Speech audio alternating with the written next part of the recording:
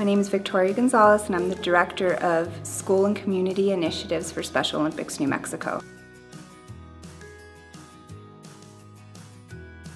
Today we did our partner training for our Young Athletes program, and Young Athletes is a dynamic sports play curriculum. It's a great program for both the students with disabilities and without disabilities. My name is Pita Hopkins. I'm an adapted PE teacher, retired. I'm also a Special Olympics coach.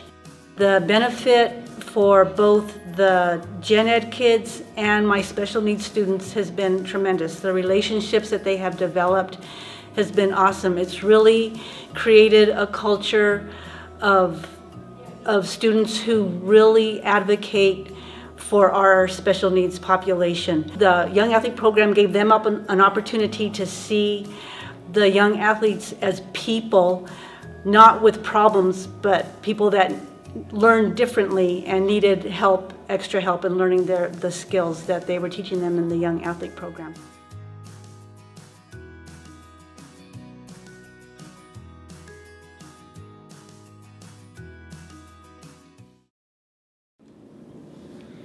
Okay, good afternoon guys. We're here to do our training for the Young Athletes program, okay? So how many of you guys here do sports? Good, let's see what kind of sports you do. What sport do you do? I do basketball. Basketball? Football. Football? Football. Football? Soccer. Soccer and basketball? Soccer and dance. Soccer and dance? Softball. Softball? Cheer. Cheer? Soccer. Soccer? Karate and volleyball. Karate and volleyball? Football, basketball and baseball. Football, basketball, baseball? Cheer. Cheer? Football. Football? Soccer. Soccer? Basketball. Basketball? Soccer and gymnastics. Soccer and gymnastics. So you guys are all a bunch of athletes. So who were my football players? Okay, football players, did you guys just start playing football and just go out there and do a game right away? I've been playing for 3 years. 3 years. Did you go do a game right away? Just like 2 years.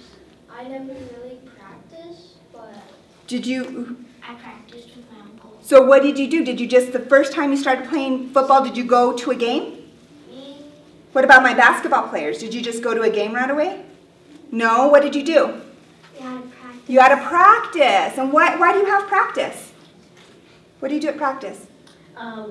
You practice so that you know what you're doing in the game. So you learn about the game. What else do you do at practice?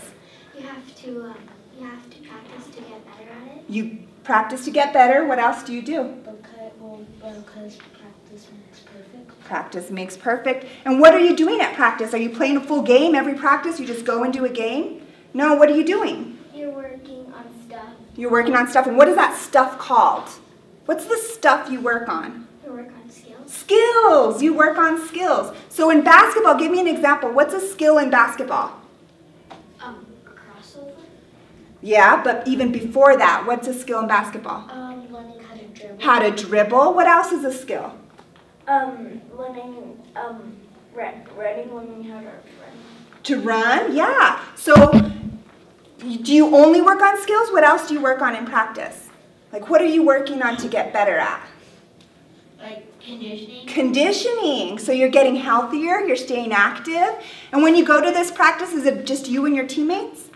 No, it's your coach. It's your coach. Okay, so what's a coach's role? You.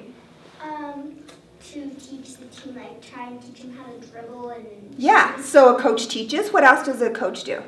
Help you understand. Helps you to understand, learn about the game. What else does a coach do? Encourages you. Encourages you, yep. So if I was your basketball coach and I just went to practice and I just said, I'm great at basketball. Everybody look, I'm just gonna shoot all day long. Is that a good coach? No. No, why not? Because you're showing off. Yeah, just showing off. So in Young Athletes, you guys are gonna be the coaches. So it's gonna be your job to teach the skills so we can get the littler kids so we can teach them how to do sports. So we've already said it. Let's see if we remember. What's going to be your job as a coach? We're going to Encourage. encourage. We're gonna have to like. So we said encourage. What else? Teach. Teach. and have fun. Help them and then have fun. Exactly. Exactly. You guys are already pros at this. You know exactly what you need to do. So, how do you teach? How do you teach something? You show them how to do it. You show them how to do it. Okay, so I'm going to show you how to do something, and I need 2 volunteers. Let's get you in the soccer shirt and you in the soccer shirt. Okay, so I'm going to teach you guys a dance, okay? So I teach them by showing them, right? Okay, so I'm going to teach it to you. Ready? Go ahead. Did you feel prepared? No. Why not? I just taught it to you, right? Did I teach it to him? No, not really. No, why not? You didn't tell them like step by step. Okay, so is showing enough to teach? No. Good job, guys. Thank you. So showing is not enough to teach, right? So just by showing something is not enough to teach. What else do you have to do? You have to tell. You have to be speaking and explain it. What else could I have done? You can't go super fast. You can't go fast. You can't show how it's done. What do? How do we slow it down? We take step by step. You break it into step by step. You guys are already good at this. So when you teach something, it's good to show. You can show, but you also have to explain, and you have to break it down step by step. Okay? So what if I'm really good at something? Does that mean that I don't need to be coached? No. But if I already know how to do it, then what are you going to teach me? How to do it better, maybe? How to do it better? What else could you do for me as a coach? Teach you more stuff to make you even better at the game. Yeah, you can challenge you more. What else could you do? And encourage. Encourage. That's always important. Okay, so who was one of my basketball players? Right here. Okay. So can you teach me how to dribble? So first you have to get the ball and you have to like hit it down hard enough for it to bounce up, but not too hard because then. Did I do it? Did I do? It has to be below the waist. Okay. Yeah. So did I understand your directions? No. No, probably not, right? So whenever someone does something and you laugh, what do you think that tells me? You're doing it wrong and they think it's funny. And They think it's funny. So, well, I could get embarrassed or I could think it's funny and I could want to make you laugh, right? So remember to try to not laugh when someone has a reaction. Okay? So what else can you do to teach me how to dribble? You have to like have it be like not like you can't have it like go up like higher than your hips. Okay. So if she's telling me, if she's breaking it down step by step and she's showing me and I'm still not understanding, what can she do? What can she do? Break it down even the more part. Okay, and if she is and I'm still not, how else can she help me? She can like. Let's think. What can she do? Come on, guys. How would you help her to teach me? I need a little bit more help, so what can we do? You guys can get another ball and then do it together. Okay, what else can we do? You guys can get more detail. Mm-hmm. She can show it to you slowly. She can. So tell me how you help. How do you help someone? Do you just keep explaining it? No. No, how do you help someone? Maybe you can put them in the position that they need to be in. So how would you do that? Come here. So when you help me, how are you helping? Are you helping me with your words? No, you can use your hands. Use your hands, yeah. Don't be afraid, and you can help me. So why don't you help me do it? And you can help me by putting your hand on my hand and helping me do it, right? So.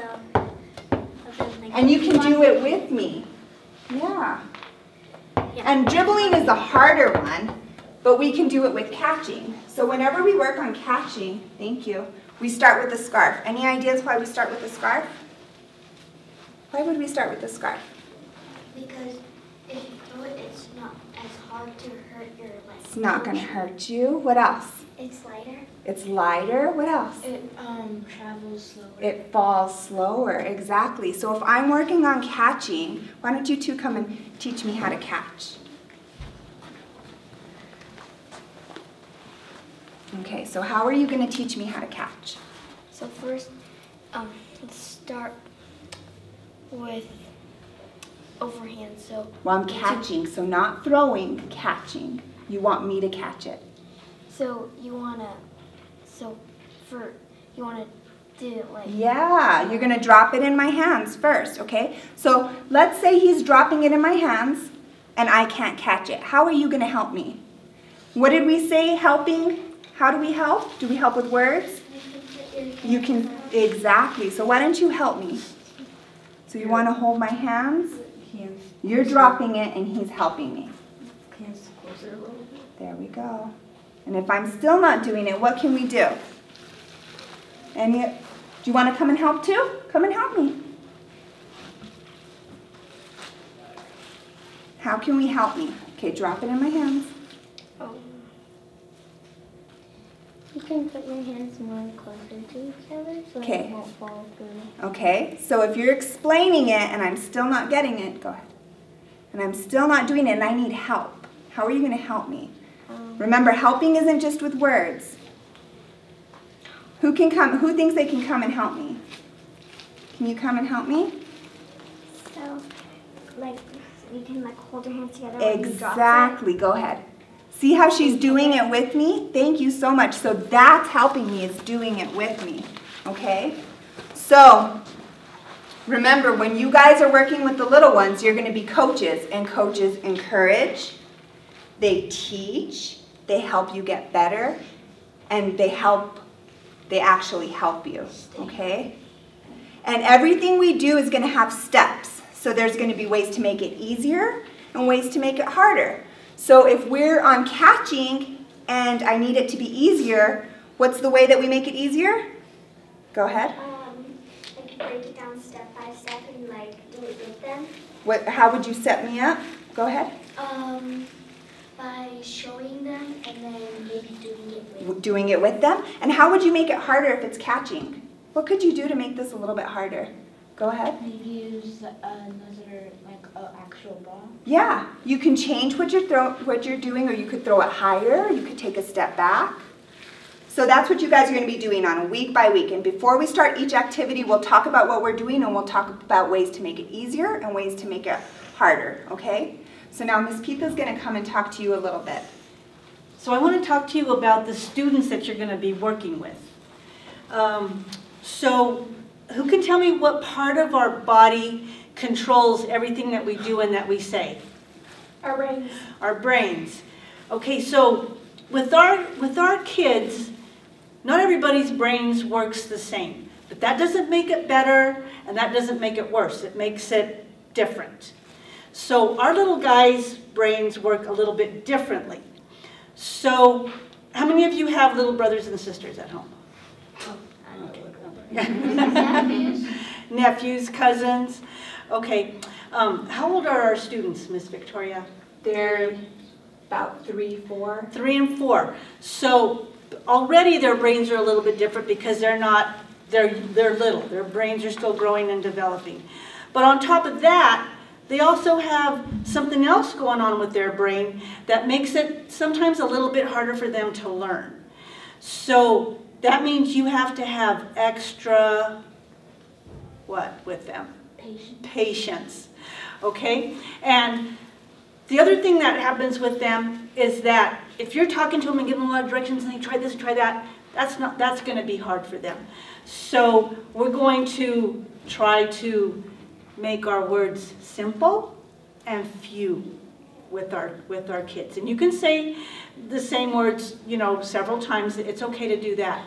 But just remember that they're little and their brains are working a little bit differently, and so you have to adjust to help them with all the skills that Ms. Victoria talked to you about. So some of the things that our students have I think we have some students with autism. Have you heard that word, autism? Who can tell me anything that they know about autism? Yes, sir. Maybe they have like a problem with them, or What kind of problem? maybe it could be different problems. Okay. Yes, ma'am? It's when autism is like when you can't really react with others. Okay, yes, they have a hard time with interacting with people. Yes, ma'am. Like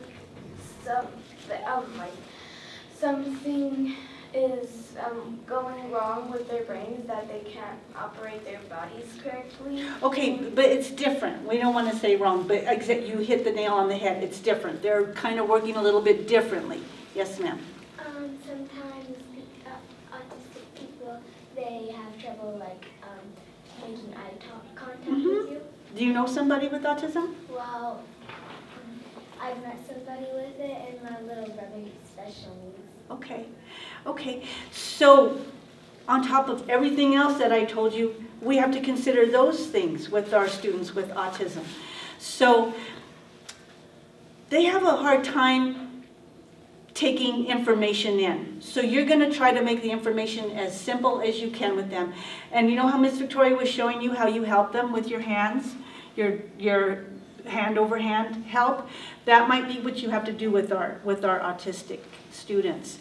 The other thing is that sometimes, you know how you're all sitting here and you're listening and you're looking at me and boy, are you focused? Sometimes they have a really, really hard time with that. And they're doing little circles on their bottoms and you're telling them, come here, and they're going like this. And so if you're having a hard time with the student, you're not the disciplinarian. You don't have to, it's not your job to try to make them behave and listen. If you're having a hard time with one of your athletes, you can ask Miss Victoria or another adult in the class to come and help you with your athlete. We also, do we have any students with Down syndrome? I'm not sure unless... Have you heard of that word, Down syndrome? Okay, that's another condition that makes it, that makes learning different for some students.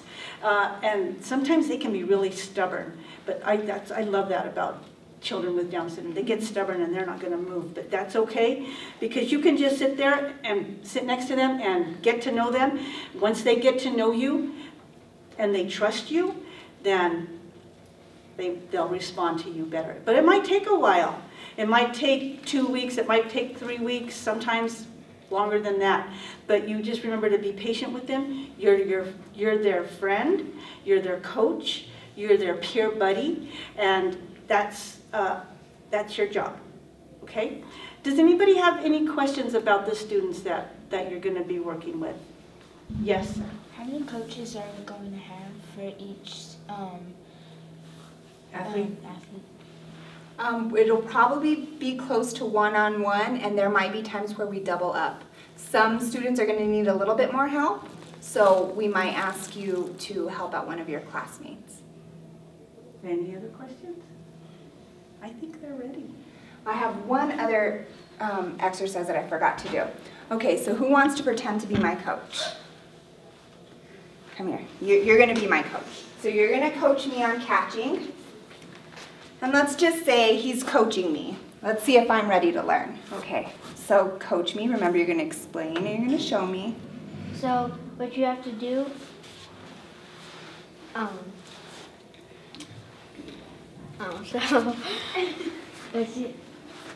Am I going to listen? Am I going to know what to do? No. Why not? How can you tell that I'm not going to pay any attention? Because you're distracted. I'm distracted. So how can you tell if I'm paying attention and if I'm ready to learn?